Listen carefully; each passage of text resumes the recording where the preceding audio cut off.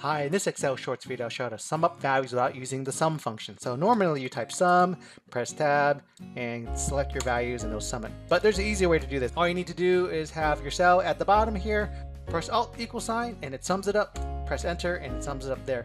Another way to do it, delete this, is if you don't want to put it in there, just select your values here, and you can see under here, it sums it. And how does that show up? We can configure this. Just right click on your status bar. You can see we have our different options here, and sum is one of them.